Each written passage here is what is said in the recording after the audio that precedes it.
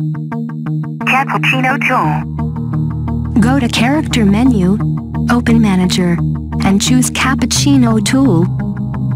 Use Start Real-Time button for multiple keyframe recording. It tells Cappuccino to start recording as soon as the mouse button is pressed within the viewport and stop when it is released again. With Cappuccino you can quickly create all kinds of realistic movements for your 3D characters and models simply by recording mouse movements.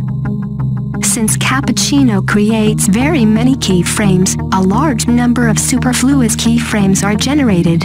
Hence, it is advisable to apply the key reducer. Open Layout menu and choose Animation. As you can see, we have created a lot of unnecessary keyframes for scale and rotation. Next time, do not forget to turn off the parameters for which you do not need the keyframes. We haven't animated scale, rotation and Y position, so we can select them and delete.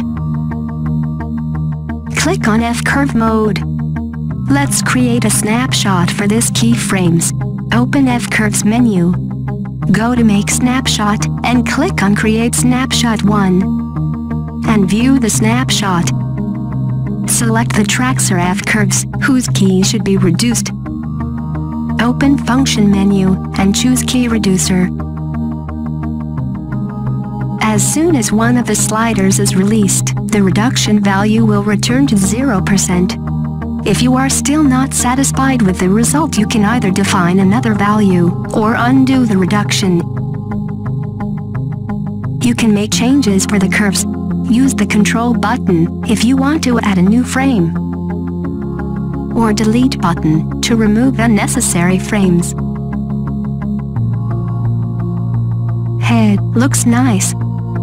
Now do the same with Z position. Like and subscribe if you learned something new. And thanks for watching.